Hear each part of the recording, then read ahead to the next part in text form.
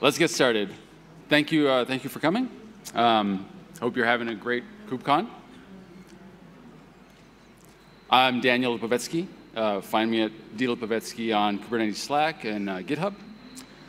I've been building software that creates and manages Kubernetes clusters for more than a few years now. I build it upstream in the Cluster API project and as an engineer at D2IQ. I work a lot with Cluster API. And Cluster API is a complex Kubernetes application. So today, we're going to learn what it takes to debug it and other Kubernetes applications. Now, Kubernetes application and debug are not exact terms. When I say Kubernetes application, I mean an application that runs in one or more pods. When I say debug, I mean set breakpoints in code and step through them. It's also called interactive debugging. So first, let's quickly look at some technical details.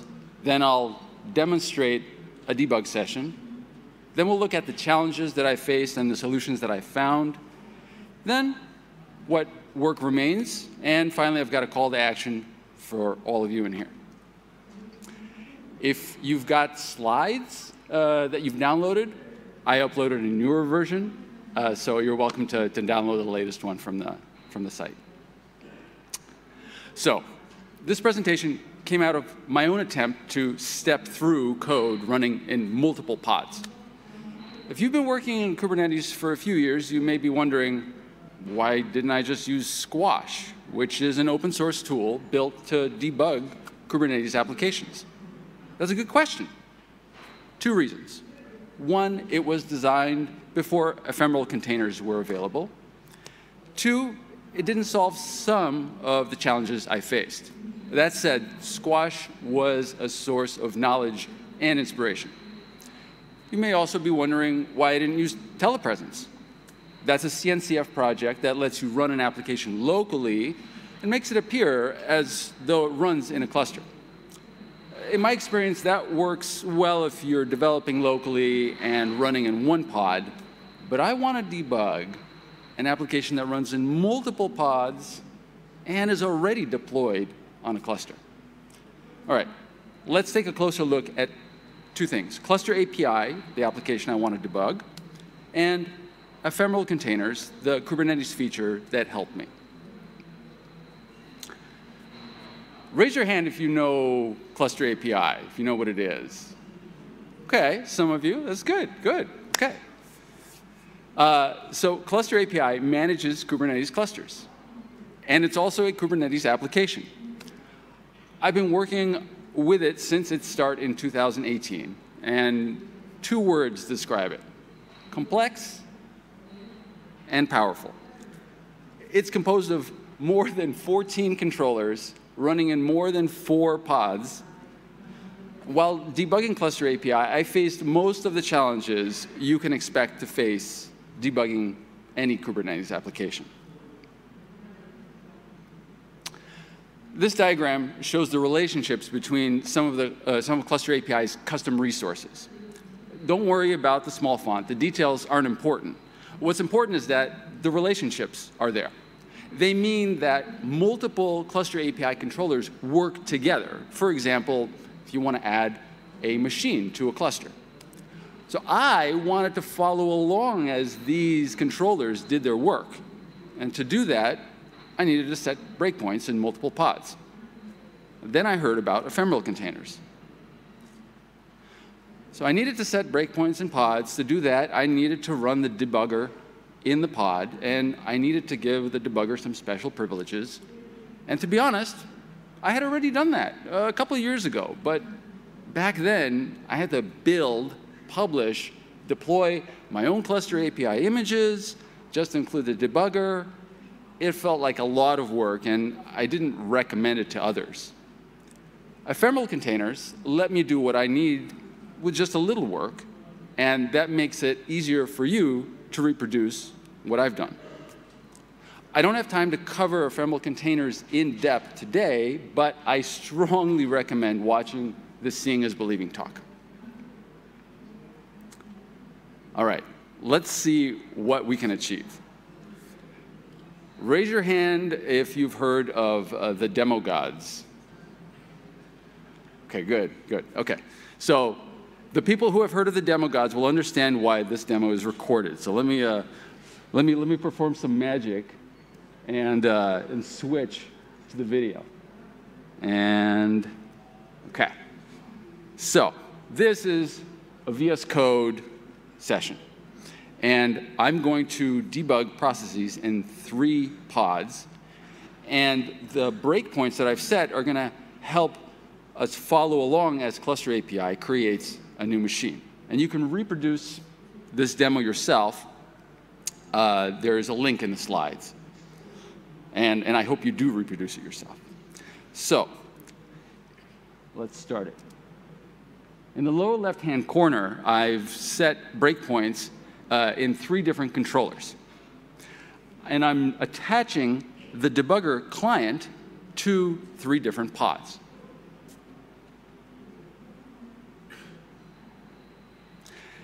So now I'm going to scale the number of worker machines in this cluster up by 1, and Cluster API will go to work to create a new machine.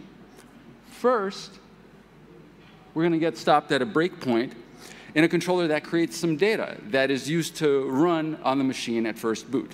And then I continue. And then we stop at another breakpoint in another controller in a second pod. And this one is actually what creates the machine itself. In this case, it's a Docker container. And then I continue. And it takes a little bit for the machine to get created. But then we end up at a third breakpoint in a third controller, third pod, and this one is responsible for reconciling some metadata associating the new node. When the machine joined the cluster, there's a new node resource, and we want to make sure that it's associated with the Cluster API machine resource. So let's see. Aha. All right. So I hope that you thought that was cool. Like that is what's possible. And if I can only find my mouse pointer. So to make all this work, I had to solve a few challenges. So let's go through them. Some of the examples you'll see are related to Cluster API and its Go implementation. But the challenges apply to any Kubernetes application, especially compiled ones. So this is the starting point, okay? We've got our debug client, local machine, source code, and then we've got a node and a pod, and then our target container, okay? The first challenge, there's no debugger in the pod. The debugger needs to run in the same process namespace as its target. I could just run it in the container if it had the debugger executable, maybe a shell, some other utilities, but it doesn't. That's good. You don't want those in the container image. They're not application dependencies, so they waste space most of the time. If they have any CVEs, you're going to get false positives on a CVE scan. I think you know the drill. So what can we do? We can build an image with the debugger executable, a shell, whatever we need. We can create an ephemeral container in the pod and use everything in our image. Here's the debugger image I used. It's got the Delve debugger for the Go language. It's based on an Alpine Linux image, so it has lots of utilities, including a shell. And I've included some other utilities for working with executables and debug information. After I built my debugger image, I created an ephemeral container in my pod. I gave it the name debugger, so I could refer to that when I ran kubectl.exec, for example. The ephemeral container shares the process namespace of my target container. Ordinary containers cannot share a process namespace. On the other hand, ephemeral containers cannot be restarted or replaced. So once the last process in the container stops, you need to create a new ephemeral container with a new name. That can be inconvenient. For that reason, I used sleep to keep the container running and then used kubectl.exec to run more processes in it. So this is what the environment looks like now, right? We've got an ephemeral container with our debugger. All right, are we done? Well, not quite. Once I had my ephemeral container, I ran my debugger, and it wouldn't attach. After reading the documentation, looking at the pod events, I realized the debugger container had inherited the pod's restrictive security context. The debugger needs the ptrace capability and to run as root or with the user ID of the target process. The solution seemed straightforward. First, I defined a security context for my debugger container, giving it the sysptrace capability. Second, I allowed the debugger to run as root. I could have also run the debugger with the user ID of the target process, but I didn't want to take the extra step of matching the user ID, which I don't know ahead of time necessarily, and it was more convenient to use the root user with the Alpine Linux image. So on at least one node where I did this, the error didn't go away. And I discovered that the Yama kernel module that was running on that node was denying the debugger's ptrace system call. So because I had privileged access to that node, I could reconfigure the module. Just something to watch out for. And finally, today, it isn't that easy to set the security context on your ephemeral container. It's not yet supported by the kubectl.debug CLI command. You have to send an HTTP request to the API server or patch the kubectl CLI to do it in a slightly different way. But it will be easier in the future. All right, so this is where we are now. We've got a debugger in our pod. We're attaching to the container, to the target process. Even after you give the debugger the right capability and user ID, it may fail to attach. If you see this error, it means the executable does not have debug info, which the debugger needs to understand the structure of a compiled program. So interpreted languages are not affected. Fortunately for me, Cluster API publishes executables with their debug info. Thank you. Other projects remove it. For example, debug info is not in the Kubernetes API server, controller manager, and scheduler executables. If your target executable does not have debug info, you may be able to provide it yourself. Sometimes that debug info is published separately. If it is, use that. If it's not, create it. The debug info must match the executable in the pod, so you'll have to build your own executable from the same source code revision using the same compiler and linker used to build the executable in the pod. Then you can extract the debug info to its own file. And that's what I've done here with this command line utility. After you've got that debug info, you can copy it into the container so that the debugger can read it. And finally, you'll need to add a special link to help the debugger find this debug info. Now, you may be wondering, containers in a pod don't share a mount namespace and don't see one another's root file systems. How is he able to write to the executable in another container? And that's thanks to the proc pseudo file system.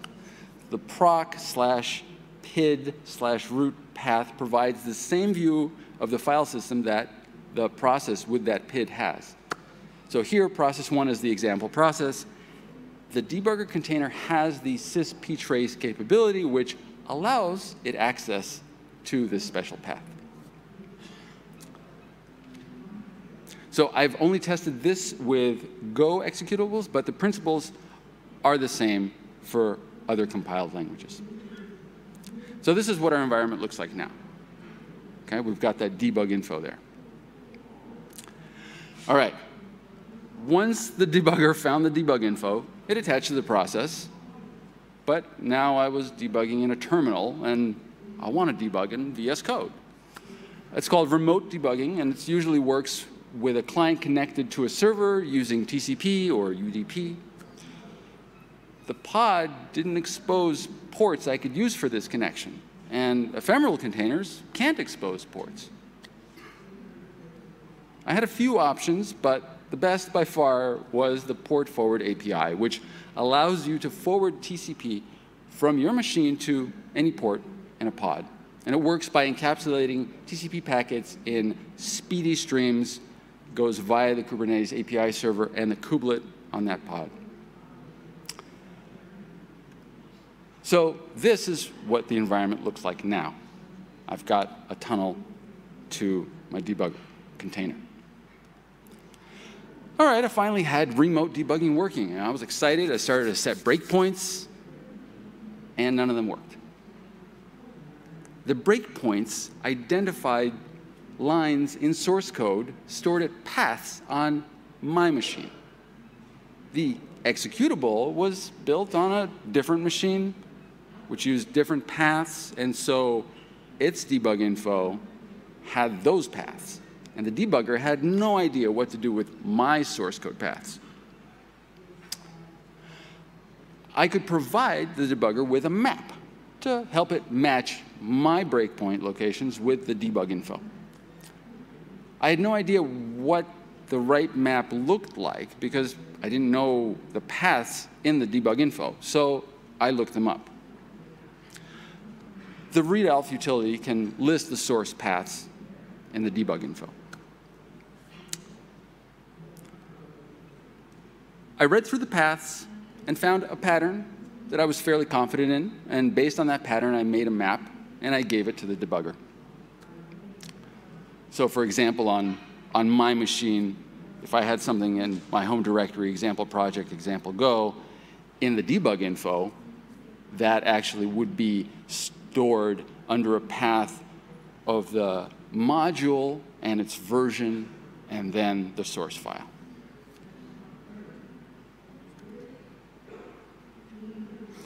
So finally, let's recap. Okay? 1, we created the debugger container. 2, gave it the sysptrace capability. 3, created and uploaded the debug info if we needed to. 4, created a tunnel for the debugger client to reach the server.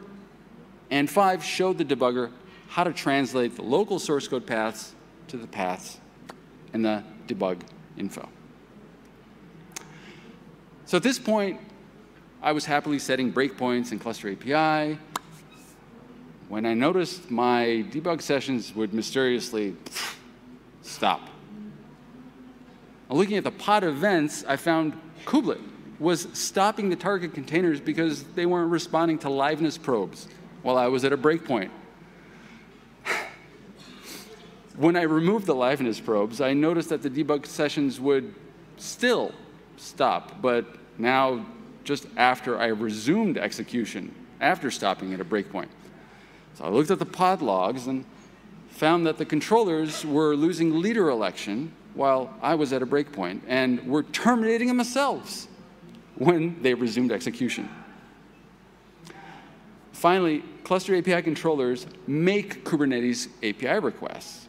And I noticed those requests often failed as I stepped through the code. I found that the requests were being sent to admission webhooks. These webhooks ran in the same process as the controller, and they weren't responding while I was at a breakpoint. Worse, the readiness probes eventually failed, and the requests were not even reaching the webhooks. So these challenges may or may not apply to your Kubernetes application, but I wanted to mention them all the same. In my case, I disabled leader election, removed the liveness and readiness probes, and to do that, I did have to make a small change to the Cluster API deployment. And I could have avoided that by using log points, but I really wanted to step through the code. So there's still work left to do. First, to add support to profiles to kubectl debug so that users can get defaults for a security context that will work for attaching a debugger to a process, for example. And I think there's also work left to be done to make it easier to get the debug info of a containerized application. In the Linux distro system package space, there is something called Debugging.The, but I'm not sure that that solution fits well for containerized applications. Maybe there's something simple we could do, like deciding on a convention where we have an image with the suffix -debug.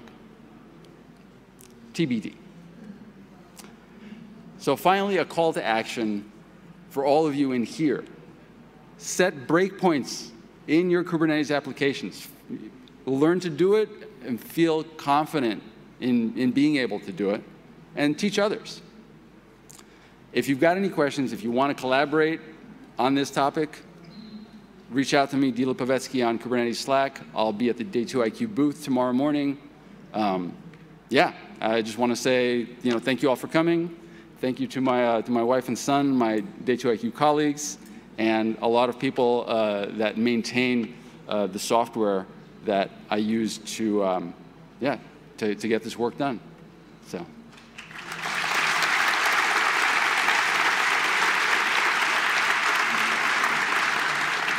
If you have any questions, and there's time left for questions, fortunately, there are mics on both sides. But yeah, otherwise, and if you've got any feedback, scan the QR code. And thanks again.